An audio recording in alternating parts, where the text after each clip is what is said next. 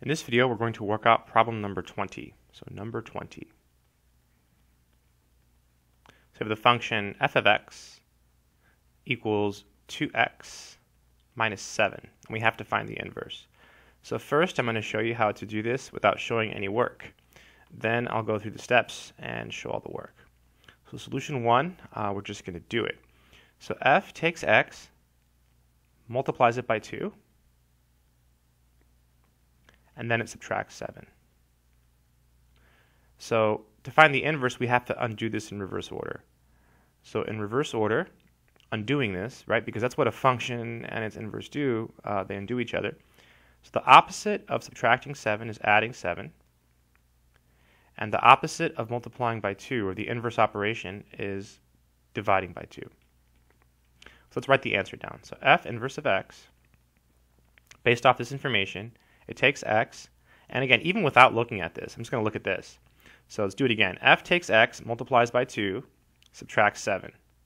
So the opposite of subtracting 7 is adding 7, and the opposite of multiplying by 2 is dividing by 2. Or you could just look here, right? Takes x, adds 7, divides by 2. So that's one way to do it. You write down what f does, and then you work it out in reverse order. And that's your inverse function. The other way to do it is the way it's usually taught, like in school and stuff. So the first step is to call it y. Okay, and then the second step is to switch your x and y. So this is x equals 2y minus 7. And then the third step is to solve for y.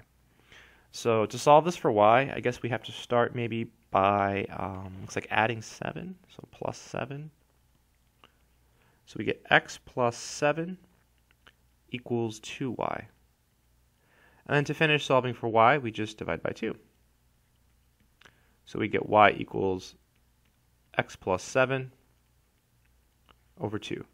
So the inverse function is x plus 7 over 2. And this should be one of the choices. Yeah, it's choice A again, so how convenient. So it's A. So I hope that made sense.